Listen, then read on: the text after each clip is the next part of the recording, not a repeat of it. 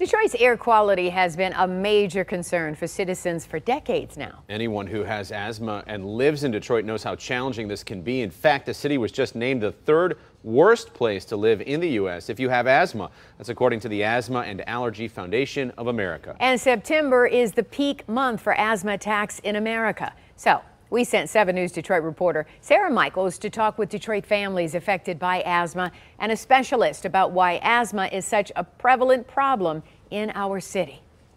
This is give it 5 milligrams once a day. Detroiter Mayra Hernandez describes asthma as a roller coaster. She's showing me just some of the tools that she uses to help keep it at bay. I'm a mom of 3, so all 3 of them have asthma, but the hardest one's been Gail. Myra's 5-year-old Gail has had to go back and forth to the Children's Hospital of Michigan for treatment, upset that he couldn't keep up with the other kids when they played. He's a really active kid, but when it comes to his asthma, he just have to settle down because he will start just choking and coughing. Unfortunately, Gail's story is a common one in Detroit.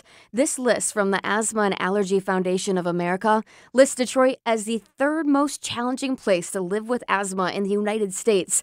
That's up 2 spots from last year when it was listed as the 5th. Asthma is greatly influenced by where a person lives, and here in Detroit, several factors put residents at risk. Global warming, car pollution, and refineries. We're the motor city, and so we have most of our schools are next to highways, at least in Detroit. We have the refineries, the Marathon Petroleum Refinery, the U.S. Steel, they're still there. Allergist Dr. Garen Wolf says the month of September is typically the peak for asthma-related attacks as the weather changes. She says in recent years, there has been an inhaler shortage, and to reduce the risk of attacks, we need better insurance coverage for inhalers. Plus, and this one is imperative, people at risk need to make an asthma action plan. The asthma action plan shows adults and children how to manage their asthma when it's stable and how to manage it when it is not stable. Myra made plans for each of her children and got the recommended surgeries for Gail. It's a huge relief for me to have him under control. He is now thriving like many others with asthma do.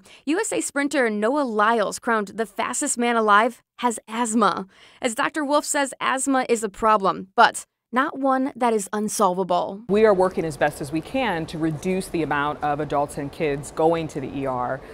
It just takes a big community effort. Reporting in downtown Detroit, Sarah Michaels, 7 News Detroit. Asthma is such a serious thing, you cannot play with it. I mean, it can kill you. Well, one of my kids had exercise-induced asthma. Big deal. Big deal. And we will always tell you when there's an air quality issue because that can really impact people with asthma, bronchitis, that kind of thing too. And we're past most of that for the summer, but those hot days can be an issue. So we'll help you keep track of that. Yeah.